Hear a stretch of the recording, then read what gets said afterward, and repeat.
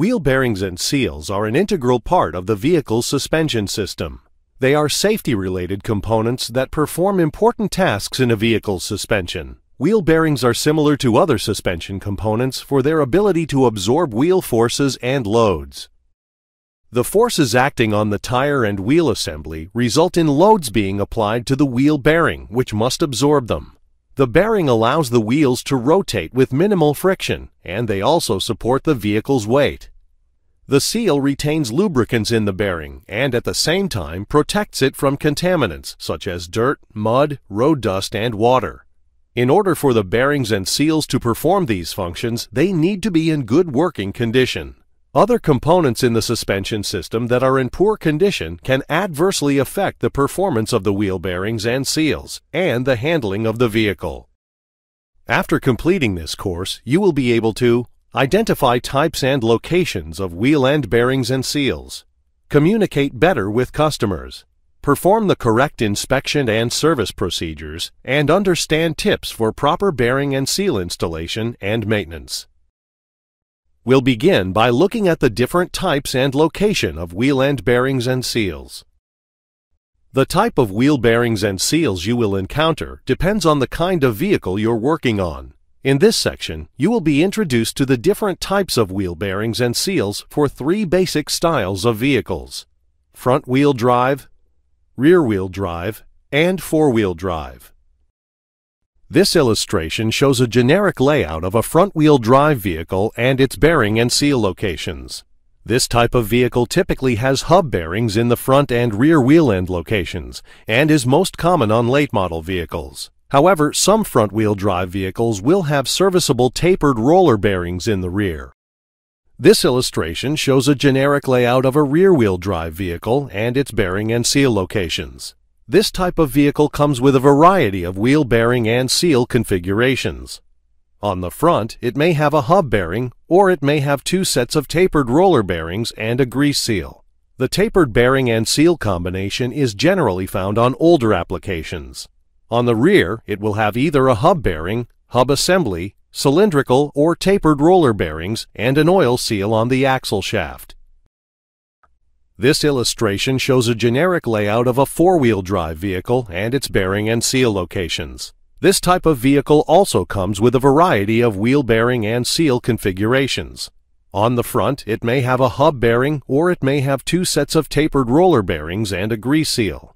Again, the tapered bearing and seal combination is generally found on older applications. On the rear, it may also have either a hub bearing, hub assembly, cylindrical, or tapered roller bearings, and an oil seal on the axle shaft.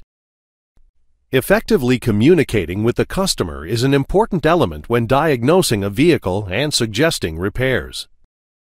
Regardless of the type of wheel bearing, when a wheel bearing wears out on a vehicle, it may or may not give much warning notice. Typical signs of bearing failure include noise from the vicinity of the wheel, usually a growling or grinding sound, ABS lights on, or the ABS system not functioning properly, steering drift or looseness in the steering, abnormal tire wear, grease leakage. Anytime a customer has one of these complaints, start by writing down all of their problems and concerns. Next, ask questions related to their concerns so that you get a full understanding of their problems with their vehicle. Explain the inspections that are needed to properly diagnose the cause of their problem. Also, make sure to cover the following items. Noise. If there is noise coming from one of the wheels, ask them to describe it. Is there a growling, grinding, or whining sound? These could indicate potential bearing failure. When does it occur? All the time, at certain speeds, cornering, or other times? Is there any noticeable grease leakage? Anti-lock brake system and traction control system. If they are having ABS or TCS issues, is there a constant light on? This would indicate that the ABS-TCS system has been disabled due to a fault in the system. Is there an intermittent light on? This would indicate potential ABS-TCS system failure. Are they having premature ABS modulation? Steering issues. If they are having issues with steering, ask the following. Is it loose or does it drift? If so, recommend an undercar inspection.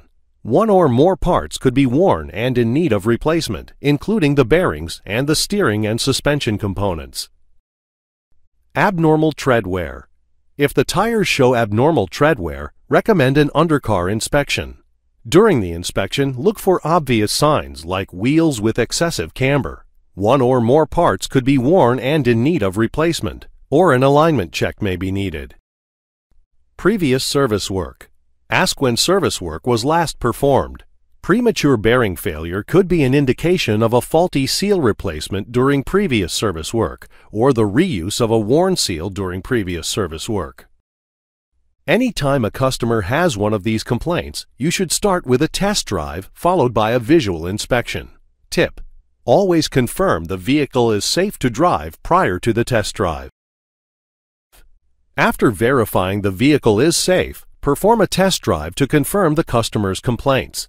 Take note of the types of noises and when they occur. Do they become louder at faster speeds, or is the noise more prevalent during turns? Check how the vehicle handles and if there is a vibration. If the ABS and/or TCS lights come on, note when this occurred. Also note any additional issues you find that the customer didn't mention. After the test drive, put the vehicle up on a hoist and perform a thorough inspection. Carefully inspect the suspension components and steering linkage. It may be necessary to listen for bearing noise on a hoist using an automotive stethoscope. If present, inspect the wheel speed sensors, tone rings, and sensor wiring. If an ABS and/or TCS light is on, an ABS-TCS system diagnosis may also be needed. If the problem turns out to be noise, excessive play, or ABS and/or TCS related failure in the front wheel bearings, the solution is to replace the hub bearing or tapered bearing and seal. When a wheel and seal wears out, it usually leads to bearing failure, so the symptoms of failure on seals are often the same as they are for bearings.